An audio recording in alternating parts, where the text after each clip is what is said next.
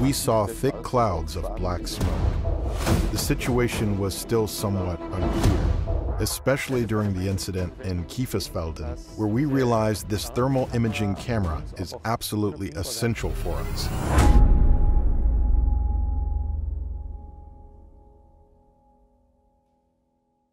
My name is Manfred Burian. I'm with the Kufstein Fire Department, incident commander of the hazardous materials vehicle.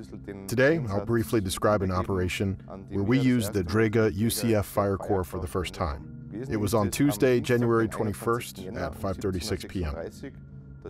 We were alerted to assist in Kiefersfelden, which came as a surprise to all of us. Kiefersfelden has its own aerial ladder, and since then, those kinds of alerts have become less frequent. So it was clear to us right away, okay, this had to be something big.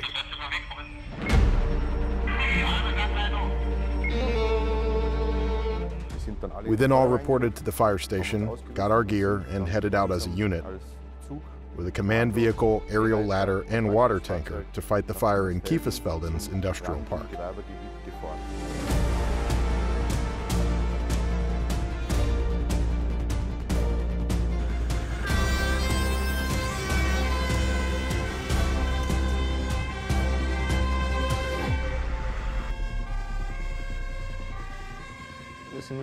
It wasn't just us from Austria who were called out. Units from Bavaria and nearby towns were also dispatched for firefighting and water supply. In total, about 120 firefighters were on site, with 30 vehicles and 2 aerial ladders. That's when I thought, this is a serious fire.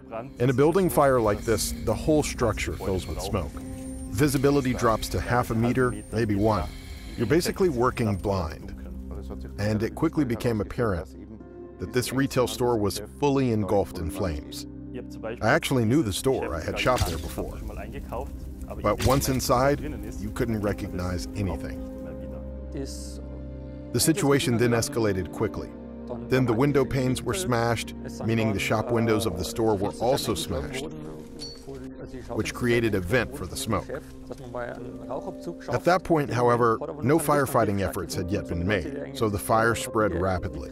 You could see that from the smoke development. Then we launched a full exterior attack, and that's when the advantage of the UCF FireCore came into play for the first time. We positioned ourselves at the store entrance, and my first reaction was, wait a minute, I can see what's happening inside. I had a clear sense of the layout inside. It immediately felt safer because we had more information to work with. Our normal procedure is that a breathing apparatus wearer carries the thermal imaging camera, a handheld thermal imaging camera. With the new UCF FireCore, everyone wearing breathing gear has one. Each person could see for themselves. And thanks to this additional information, we could respond much more effectively. At the front of the building, the windows were barred, so our third crew member used a power cutter to remove the bars. On the thermal image, the metal stood out clearly from the smoke, which we wouldn't normally have been able to see. He was able to cut through, and in that corner, which had been one of the darkest, he was able to start extinguishing the fire. Thanks to a comprehensive external attack and targeted internal attack, we got the fire under control after about an hour.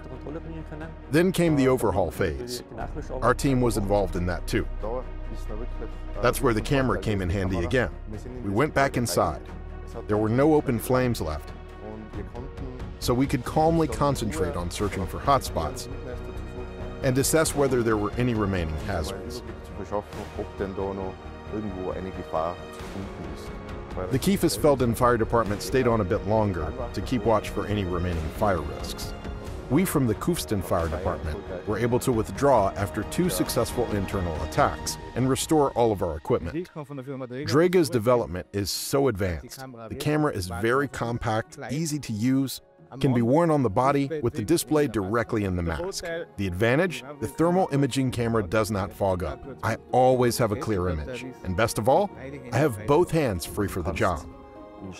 So you can operate the nozzle, you can rescue someone, and put simply, get the job done.